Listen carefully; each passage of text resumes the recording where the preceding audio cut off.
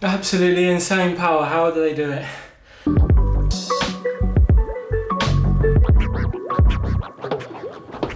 If you don't know this absolute beast, his name is Filippo Ganna and he is a professional cyclist. He also produced 590 watts for 2 minutes at the end of a TT race. That is absolutely crazy power. To give some context, a 2-slice toaster uses around 1000 watts when in use. So if you ask him really nicely, he may just be able to make your toast in the morning with the power of his legs. But why are we talking about this man Filippo Ganna? Well, I was browsing the world of YouTube, as you do, and I saw other YouTubers have tried to replicate the 590 watts that Filippo Ganna produced for 2 minutes. Pritchard was the first to give it a try, and then Mark Lewis also gave it a try. These channels are both great if you haven't checked them out already. Now, Pritchard used to be a track cyclist and now spends a lot of time on Zwift. Now, as you can imagine, a former track cyclist will have a big sprint. And as Mark said about Chris, he also has his own Wikipedia page, so he must be doing something right. Let's take a look at Chris's effort and see how he got on. 15-minute progressive warm-up, I was ready for action. Now, Chris initially built his speed to just above 600 watts in the first 30 seconds.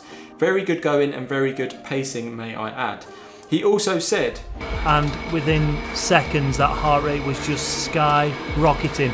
So you can see the effort that Chris is putting in here, and at the 1 minute and 20 second mark the power drops off a little, and to quote Chris, and now you can see what happens. From 40 seconds to go, I just try and hang in there. Now, watching Chris do this effort made me realise just how hard this is going to be. Now, Chris managed to produce 480 watts average over the 2 minute period. If you are wondering why the time is 2 minutes and 11 seconds, that is because your character in Zwift, the game that we're using to actually test this, takes time to slow down. This extra 11 seconds counts towards your overall average, which is a little frustrating, but that's the nature of the beast. At the end of Chris's video, he also gave a little invite to other people, telling them to take on the challenge. But if you want to replicate Filippo Ganna, please go ahead and do so. Please go ahead and do so. Please go ahead and do so. Now, I'm guessing Mark Lewis, who was the next person I saw to take on this challenge, heard those words, please go ahead, and thought, I fancy some pain, let's do it.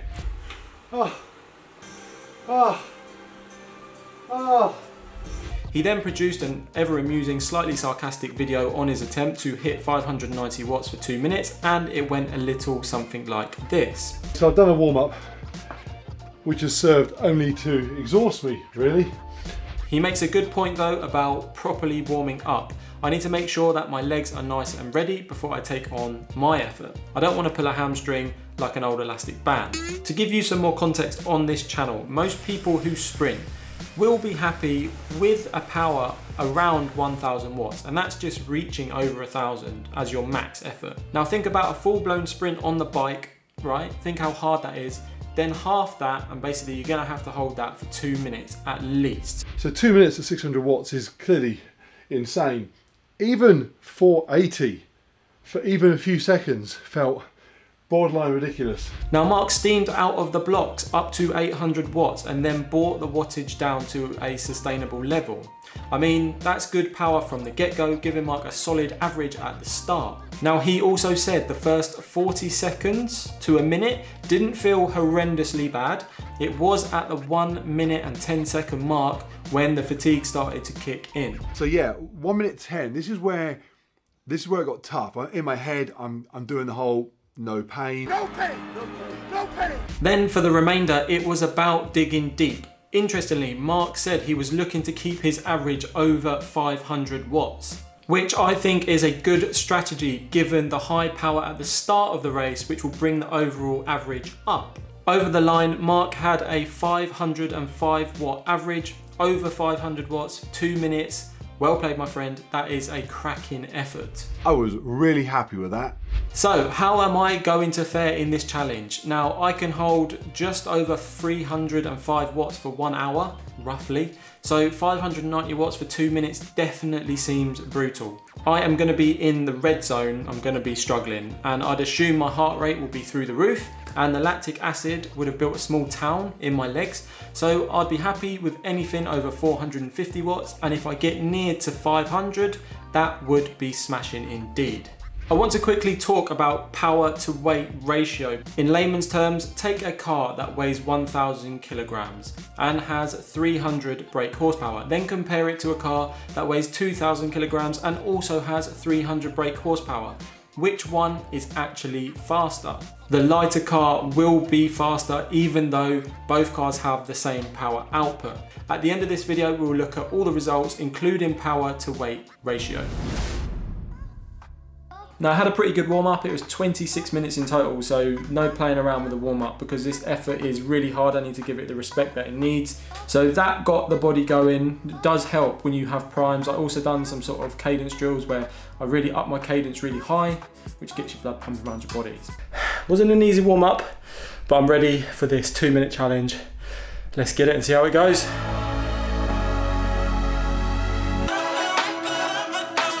And we are go. Now out the blocks, I just put a lot of power down. Now probably too much. I was up to 9 something and then 600, 700.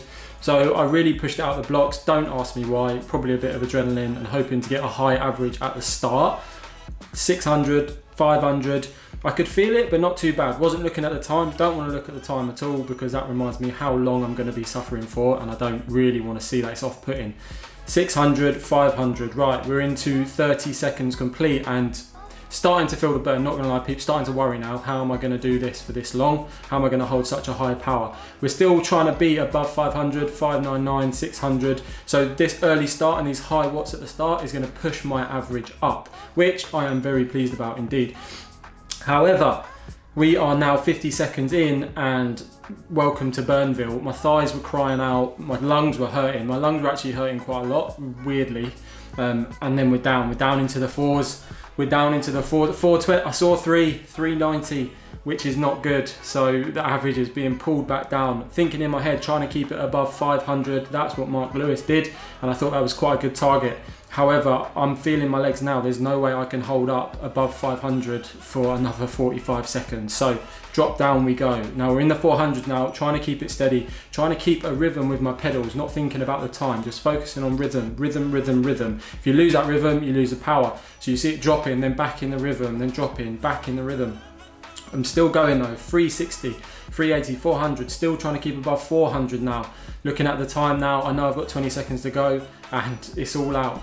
Everywhere, empty the tank basically. So 16 seconds, 15, 14. I'm pretty sure I got out the saddle at some point. 330, I'm up. We're back up into the 5s. We're trying to keep it in the 5. No, we didn't. 430, 430, 440s. Ah, ouch. Oh, my lungs. Just couldn't get air in. Insane. Absolutely insane power. How do they do it? Absolutely brutal. Absolutely brutal. Now, what do we have? We have 502 watts average for 2 minutes. That was exactly 1 mile.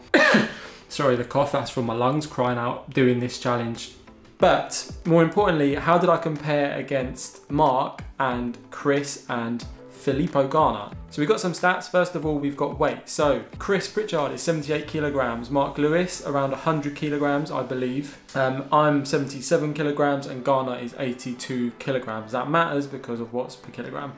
Now, 2 minute power, Chris, 480 watts. Mark, 505 watts. Mine is actually 447 if we do a direct comparison to theirs. Now what I've done is I added 10 seconds onto the end of my 2 minutes and that brought me to 447. Fair is fair, people. And Ganna obviously had 590 watts, which is just absurd. Now, watts per kilo, which is arguably the most important stat. So in Chris's case, we have 480 watts. We divide that by his body weight, which was 78, which gets 6.15 watts per kilo. Mark, 5.05 watts per kilo. Me, 5.8 watts per kilo. And Ganna, 7.1 watts per kilo. So I hope this video really helps you understand what a normal human, normal cyclist is like to someone who has great genetics and trained their whole life to be a cyclist. Now I challenge anyone watching this video to give this 2-minute challenge a try and see how you fare against all of us people. Now as always, thanks for watching, fine people. Until the next one, I will see you soon.